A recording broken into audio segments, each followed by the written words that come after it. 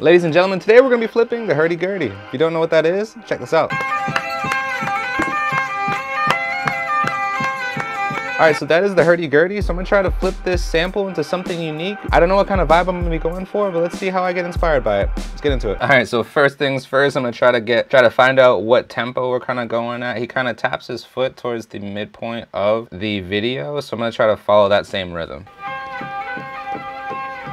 Alright, so he's doing about 164, so I'm going to get this first part because the second 4 bars he kind of speeds up, and I just want something a little bit consistent that I can work with.